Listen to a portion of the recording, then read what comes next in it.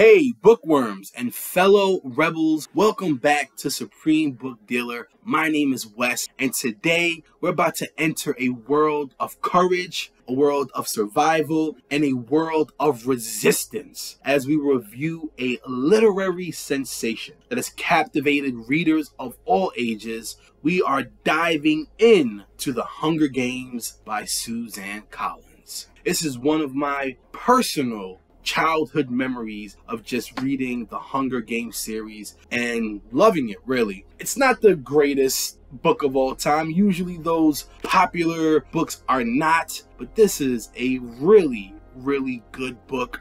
And if you love a gripping dystopian adventure and a fierce female protagonist, then this is the book for you, and you are in for a treat. But before we delve into the details, the nitty-gritty, let me give you a quick overview of the Hunger Games. So the book is set in a future where the nation of Panem forces its districts to participate in a brutal annual event where the tributes fight to the death. So there's 12 districts. So Panem as a nation is separated into 12 districts. And in District 12, we follow our protagonist, Katniss Everdeen, a resourceful young woman who volunteers to take her sister's place in the games. That's right, very noble thing to do. So Katniss's little sister, Prim, is the actual person who gets selected to participate in the Hunger Games, but Katniss cannot allow her sister to do that, so she volunteers in her place, and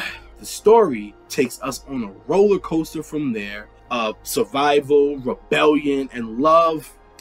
A lot of love. So let's just jump right into the review. So one of the most remarkable features of the Hunger Games is the vivid and chilling world that Suzanne Collins has created. I mean, she splits up these 12 districts, and some of those districts have power, some of those districts are more funded than the other ones, and a lot of it is based off of who the winner of the Hunger Games is, right? So there's a very stark contrast between the decadence of the capital, and the capital is a place where rich people, affluent people live separate from the actual districts. I always think of the capital, I don't know why, but I always think of the capital as like New York City, right? And maybe that's because I'm from here, and in the book and in the movie as well, fashion is really big there and fashion is really big here, and it just gives off New York City vibes. But anyway, so there's a stark contrast between the decadence of the capital and the poverty in the districts, and that's a really haunting thing, but it's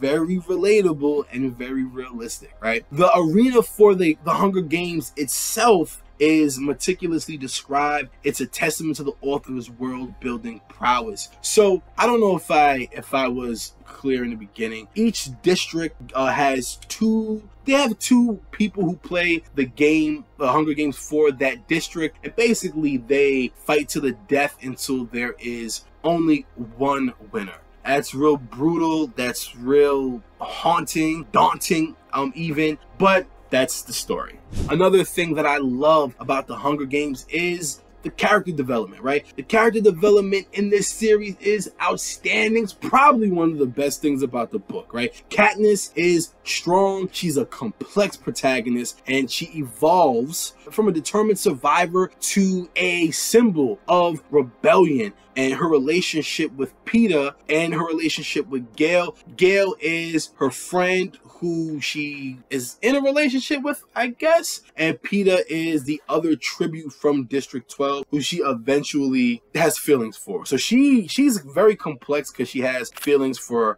both of these people, both for Gale and both for Peeta, and you can't help but become emotionally invested in all of their fates. All these characters are complex, and they kind of, you get attached to them. a lot of times. The themes and the social commentary in The Hunger Games is another bright spot and another highlight of this book. The Hunger Games isn't just an action-packed dystopian thriller. It's a commentary on power. It's a commentary on oppression and the consequences of a society driven by a spectacle. It's a story that explores strength. It's a story that explores the human spirit, and it's the power of resistance in the face of overwhelming odds. When I talk about messages, right, this book is jam-packed with messages, jam-packed with themes, jam-packed with a social commentary that can be applied to today, right, to society right now.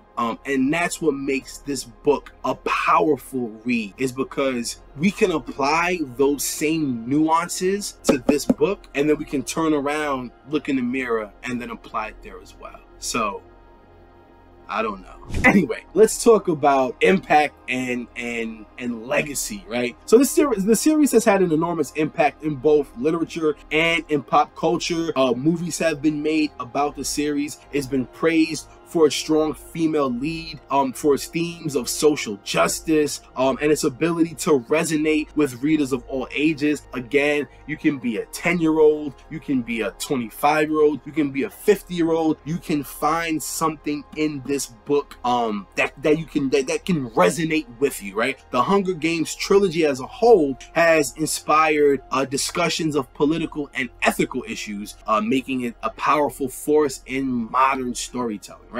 Great story. Also, to just kind of sum it all up, Katniss and Peeta enter the Hunger Games. They end up being the last two tributes. That's what they call it. I was like struggling for that word earlier. They're the last two tributes, both from District 12, but there can only be one victor. So how do they get out of this problem? And the answer is simple. They threaten to poison themselves so there would be no winner in the Hunger Games. And the district, specifically President Snow, who ends up being the antagonist, the main antagonist, the capital cannot allow there to be a Hunger Games with no winner, because if that's the case, then what was the point of the Hunger Games to begin with? First time that ever happened. So the first that was the first time that ever happened. So the first time ever they were allowed to be two winners, both Katniss and both Peeta, and that is how the story ends.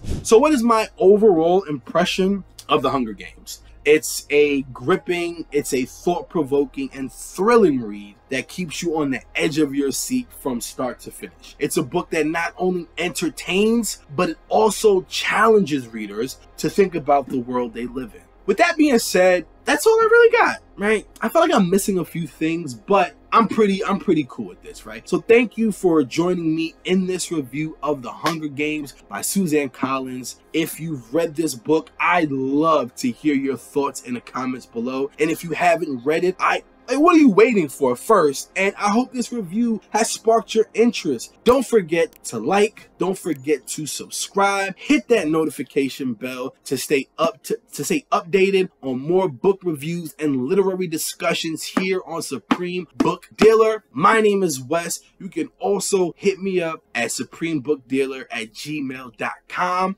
As always, be well, keep reading, and peace. I'll catch you next time.